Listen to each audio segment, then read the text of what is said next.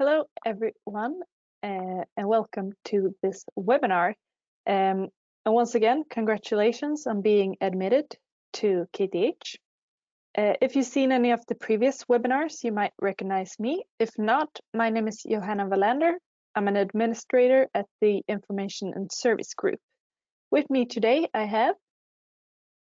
Yeah, hello everyone. My name is Sara and I'm on my second year here at KTH. I'm from Iceland and I'm studying engineering physics. And I am the international student ambassador for my program. Thank you. So let's get started. We'll have a short presentation, then we'll answer some of the questions you've sent in. And then we'll open up a chat where you can chat with my colleagues, student ambassadors, and so on. So firstly, I just want to go through some COVID-19 information. So as for all the universities worldwide, COVID-19 has impacted our operations at KTH. Our aim has always been to keep students safe while still providing world-leading education. Last year, we went over to blended learning, so both digital and on campus. We welcomed around 1,500 international students during the autumn semester of 2020. And priority is given to these new students for on-campus learning. In Sweden in general, there have been no hard lockdowns. It depends a lot on personal responsibility, so staying home if you feel ill and so on. So in the autumn, we do hope to be able to return to campus. We do continue with developing digital teaching, and we prepare for all scenarios. And we will keep you updated through email. So we're going to talk a bit about accommodation. As non-tuition fee paying students, you're not guaranteed housing through KTH. So we do have a few tips on what to think about when looking for accommodation by yourself. So firstly, be open for short term in the beginning. It is a lot easier looking for long-term accommodation once you come to Sweden. Make sure to also look outside the city center. Public transportation in Stockholm is very good, so it's easy to get into the city center. Make sure to post your own ad so landlords can contact you directly. And finally, don't pay any deposit or rent in advance. So we're going to talk a bit about, we're going to talk a bit about the external housing queues. Firstly, there is SSSB. They have several types of accommodation, and the longer that you're a member, the higher chance of getting an accommodation. There's an annual cost of being a member at SSSB, and you need to be a member of the student union THS in order to become a member at SSSB. And I thought, Sarah, you could explain how the queue works. Yeah, so you can create an account at sssb.se, and you can collect up to 90 days before you sign up for a student union. So then you, once you've signed up for student union, you can resume collecting the days, and depending on how many days you have in the queue, you're more likely to get a housing from SSB. They have a number of different available apartment options, like studios or shared accommodation, dormitory or corridor rooms. And usually for the corridor rooms, you don't need so many days. But for maybe the bigger apartments, it's quite hard to get those right away. And you can see the available apartments on their site, and you can also see students that have applied, which one has the maximum number of days, so you can kind of get an idea of what kind of option will work for you. Yes, thank you. And secondly, there's Akademisk Kvart, which is managed by Stockholm Federation of Student Unions, SSCO. So there people can post if they have a room or an apartment available.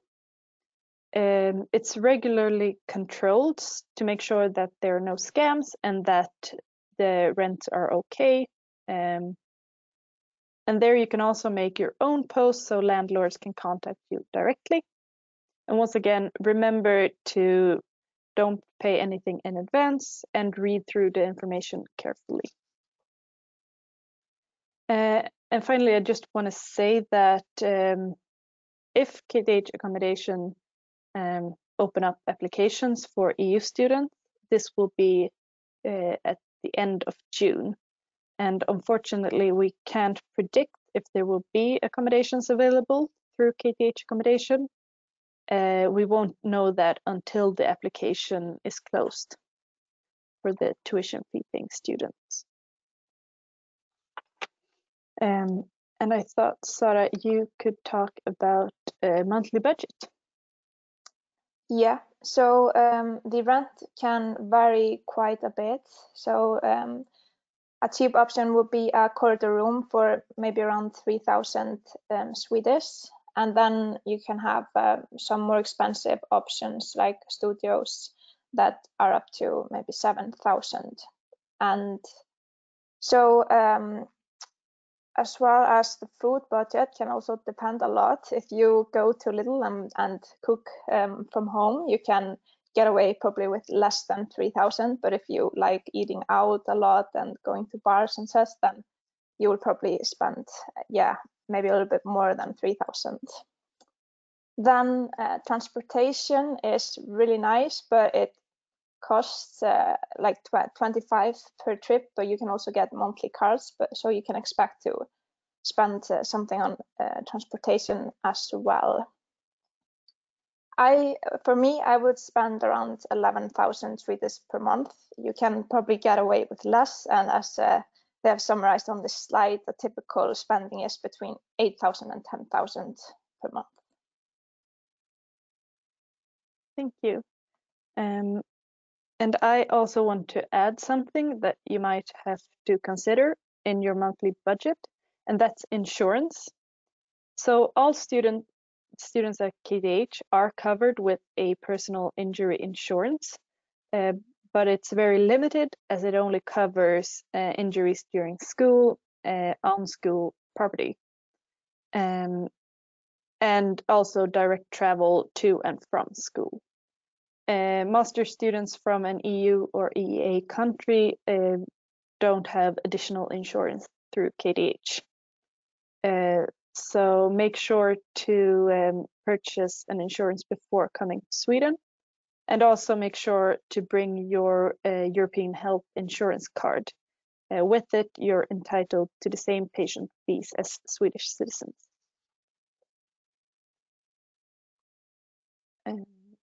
Some more important practical matters. First thing is the Swedish personal identity number. If you're staying longer than 12 months, you are entitled to have a Swedish personal identity number. The Swedish personal identity number is given by the Swedish tax agency, and we recommend that once you've arrived in Sweden and registered at KTH, to go to their office and apply for it. This number makes living in Sweden a lot easier. Everything from borrowing books, becoming a member at different gyms, stores, and also opening a bank account, which is our second thing we'll talk about. We do advise that you open a bank account. It's convenient for paying bills, and you should do it after you've received your personal identity number. And if you can't open a bank account, make sure to bring an international debit or credit card. And don't bring any personal checks or large amount of cash, as it's usually not accepted in Sweden. So healthcare in Sweden, with the Swedish personal identity number, you're entitled to the same patient fees as a Swedish citizen, because we have subsidized healthcare in Sweden. However, dental care is not fully subsidized, so it can be relatively expensive in Sweden. So make sure that you have dental insurance. Finally, if you want to work during studies, you don't need an additional work permit. So you're allowed to work during your studies. Please note, however, that it might be hard to find something if you don't speak Swedish, but it is possible to find jobs.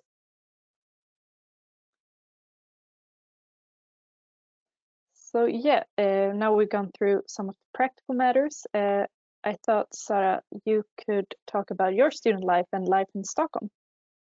Yeah, so I've gathered some pictures from my stay here in Stockholm.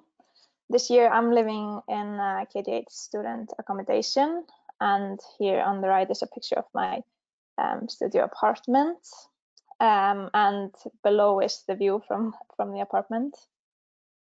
Here I gathered some pictures of Swedish food and pastries. So fika is really popular thing here in Sweden, where you meet up with friends and get a coffee and a kanelbulla, which is on the center figure here. So when COVID started last year, I baked my first batch of kanelbullas. They're not perfect, but they tasted really nice. And then here to the right is lussekatter, which is really popular saffron spiced pastry. And then there's some more typical Swedish food here on the left. Next slide. So the seasons vary quite a bit here in Stockholm. The winter is really nice and very beautiful. The city is filled with decorations and lights, and you can do many winter sports without having to travel far away from the city. So this year we got a lot of snow in Stockholm, which was really nice. And I was able to try out natural ice skating and cross-country skiing for the first time. Next slide. Yeah, but I would say nothing beats the Swedish summer and spring. It's really nice, and the city really comes to life, and there's so many things you can do. You can have a barbecue in the forest and in the parks, and you can go camping or rent a cabin, or go for day trips to the many islands that Stockholm has to offer. You can go kayaking even in the city, around the islands in the city, and swimming, hiking. So a lot of things, and all very close to the city. Yeah, I just want to, that's the City Hall. We can see it right there in the picture, right? Yeah, in the kayaking photo, you can see the City Hall there. Yeah, exactly. So when you start your studies in August, there's 1 month long international student reception, where you can sign up for multiple events, and you will be signed a buddy, and with your buddy group you will do a bunch of things together. So my first year I was part of a buddy group, and I really enjoyed it. So on my second year I became a buddy myself and organized events for my group of students. And here on the center figure you can see my buddy group from last fall in a nice park in the city. Yeah, I could talk a lot more about student life, but now I'll let Johanna tell us more about the arrival days. Thank you. Yeah, so now you have a lot to look forward to. So I'm just going to talk a bit about the arrival days. So in August, the group that I work with, Information and Service, arranged 2 days that we refer to as arrival days. This year, it's the 2nd and 22nd of August. So if you arrive to Sweden and KTH on any of these days, there will be a free bus that will take you from Arlanda Airport to KTH Entré, which is on the main campus. And if any of you arrive with train, there will be student ambassadors at Stockholm Central Station to welcome you and guide you. And once you've arrived to KTH Entré, you will receive all the help needed to smoothly begin your time at KTH and Sweden. So I thought I'd just mention some of the things that we will assist you with if you arrive during the arrival days. So as I mentioned, there will be welcome services at Arlanda Airport as well as Stockholm Central Station. And from Arlanda, you can take a free shuttle bus to the main campus. You can check in your luggage at the luggage service at KTH Entré. You will get help to activate your KTH account at KTH Entré. You can get to know the student union, THS, and you can also ask questions and mingle with students and staff.